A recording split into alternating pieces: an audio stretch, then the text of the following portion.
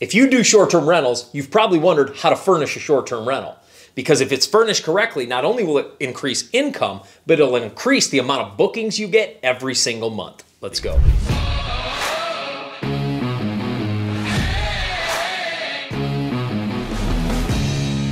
Hey there, this video is brought to you by our Real Estate Ignition Inner Circle. Our Real Estate Ignition Inner Circle is a mastermind that we run as a company to help you get more income through real estate. And if you're interested in being around people that are getting more results more quickly, click the link in the description and come and you can hop on the phone with our team and we can tell you a little bit more about the Real Estate Ignition Inner Circle and we can see if you're a great fit to join this group of investors that are getting things done. And we'd love to hear more about your story. And as always, make sure you subscribe to the channel and join our family of investors creating passive income. Smash that thumbs up button and turn on that bell notification so you get notified every single time we do a video. Now, let's get started. So if you're gonna furnish a short-term rental, you have to understand the things that are at play because furnishing a rental will actually increase your bookings if you do it the right way. And here's why. One of the things that push bookings more than anything else is photos. Think about this. When you're on Airbnb or VRBO or even Furnish Finders, you're booking based off photos. And if your photos don't have the proper furnishing and the proper arrangements, your photos kind of look dead and dull and nobody really wants to book your property. Photos is the thing that stands between somebody reaching out to you and somebody not. And you've seen it. You've gone to the site and you've seen bad lighting and you've seen it where it looks dull and the bed's kind of messed up and you see that and you're like, yeah, that doesn't really look like a place that I'm interested in. It's the same with everybody else going towards your site. The better the photos are, the more you're going to be able to book. And furnishings have everything to do with this. Now, I have to tell you, I didn't learn this information just because I'm such a smart guy. I hired a manager that came in after I had messed it up every which way. And she called me and she goes, who really did your photos? And I'm like, well, we did them in-house. And she's like, yeah, they're awful. And because I can't, this needs to be moved here. You need a couple pieces of furniture here. And I had no idea. That's not my game. I am not an interior designer. I don't know what the heck I'm doing. But she did. And so she started to share with us what types of furnishing you need in order to ramp up those photos, in order to get more bookings. So when we talk about furnishing, there's two things I want you to see this as. Number one, it's the pragmatic element of making sure everything is there for your guests to make sure they have what they need, but it's also a marketing element. The way you furnish it can generate more revenue. And here's how. The first thing you're going to want to obviously put in is you're going to need a bed. You're going to need a bed in every bedroom, and we'll talk about even how to leverage this for more money in just a minute. But you're going to need a bed in every bedroom, and I will tell you, invest some money in some comfortable beds.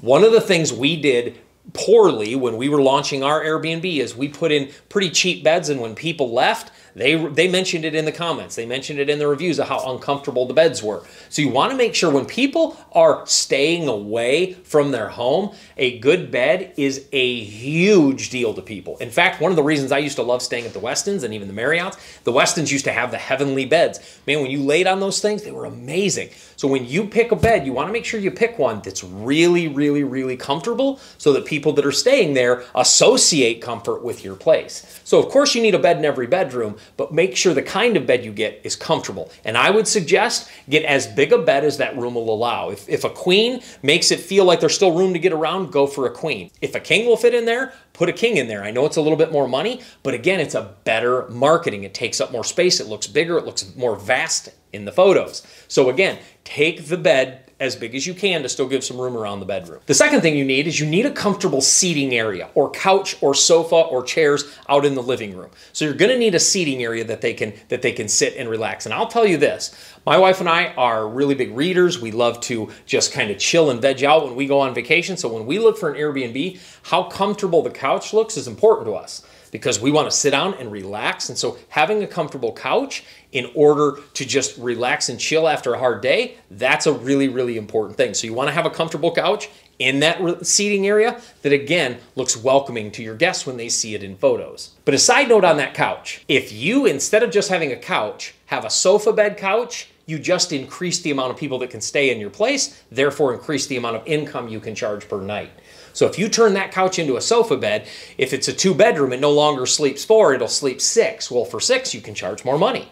And that's the power of just investing a couple $100s more to get a sofa bed in whatever couch you're going to put in your living room. So when you put a comfortable couch there, make it a sofa bed because it increases the amount of income you can make. The third thing you're going to want is artwork. And you know how I know this? Because when I had a really nice Airbnb, I had no artwork and every picture looked dead and dull. I'm telling you, my manager came in and she's like, let's put a piece of artwork here above the bed, above the table. Now the pictures, oh my goodness, she took the pictures on her iPhone. Our previous pictures were taken from a professional with a real camera, and her pictures look 50 times better because they're taken in a way that shows the artwork. It shows a beautiful place. It shows some welcoming. And I'll tell you, artwork on the walls is a big difference. And usually you want a nice piece above the couch, a piece over by the kitchen table, a piece above both beds. That will get you started, at least in the artwork game, to make sure you have a couple pieces. And by the way, you can go to a TJ Maxx or Burlington Coat Factory and get pretty cheap artwork that really turns your place to look really, really nice. The fourth thing are some plants. Of course, these don't have to be real, and I would tell you don't make them real plants because they're more maintenance and they'll die and shed all over your property. But make fake plants.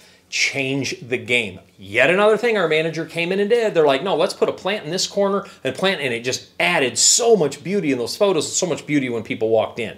So you want to add a couple plants into a couple areas, corners over by the table, maybe by the couch, so it just adds some green and adds some life to the property. Again, as you're furnishing, these are things you have to think about. I didn't think about any of these. And so if this is not your cup of tea, if you're not a designer and this is way outside your wheelhouse, make sure you hire somebody that knows what they're doing. An Airbnb manager will gladly know. A lot of real estate agents have really good eye for design. So real estate agent maybe can come in and you can pay them for a day to come in and help you.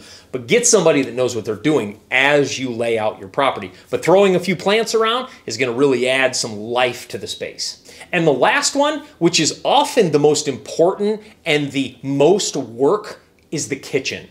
What you furnish in the kitchen will often either leave a mark or in a positive way or leave a mark in a negative way. If they go to get a spatula, and they're going to grill up some eggs and just do some scrambled eggs and there's no spatula, that's going to frustrate people. If they go to make some coffee but there's no coffee cups, that's going to frustrate people. So you have to think about a kitchen you would stay in. What would you need in an everyday stay? You're going to need glasses, you're going to need plates, you're going to need bowls, you're going to need coffee cups, you're going to need a silverware tray of butter knives, forks, spoons. You're going to need all of this stuff. And then you're going to need the accessory drawer. The accessory drawer is your spatulas, your whisks, all the things you use in the kitchen. Again, these are things that make a difference. I know it may seem very petty, but it's not when your guest shows up and say, yeah, there wasn't this in the kitchen, right? And so when they write that in a review and you get a negative review or a 3-star review, and then it hits your profile on all these booking sites. So you want to make sure there's a kitchen stocked with things that people actually need. And I can tell you this, one of the things you have to have is you got to have a coffee maker. People love coffee. You got to have some way for people to make coffee in the morning.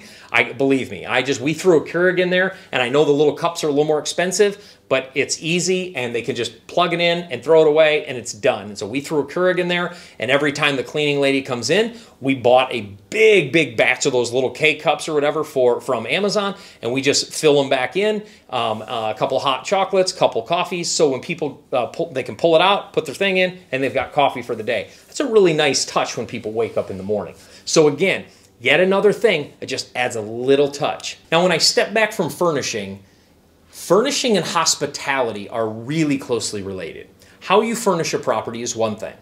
The hospitality you provide kind of is yet another level up. Coffee is kind of a hospitality thing. It's just making their stay more pleasurable. Having a bowl of candy on the table of some chocolates when they walk in, that's just yet another level of hospitality. Having some muffins, in the fridge that they can pull out in the morning, yet another level of hospitality. Hospitality goes at different rates, and the more money you charge per night, the more hospitality usually you're going to have to infuse. But furnishing a property has everything to do with if it gets booked, because your photos will show that furnishing. And so furnishing, a lot of people think, well, I just need to make it functional. Yes, but functional is one thing. We also have to get guests to want to book it. And that comes through our photos, which comes through proper furnishing. So understand, as you furnish a property, you got to do it the right way, and then you got to take pictures in a way that makes people want to stay there. And again, if you're interested in more information on the Real Estate Ignition Inner Circle, where we have loads of students coming in, some people are flipping houses, some people are buying multifamily buildings, quite a few students are buying Airbnbs and leveraging Airbnb, and they're all working to build their passive income. If that interests you, click the link below, hop on a call with our team. We'll explain what the Inner Circle looks like and see if you're a great fit. Thank you again so much for tuning in, and make sure you watch more videos that can help you get to that next level. We'll see you in the next one.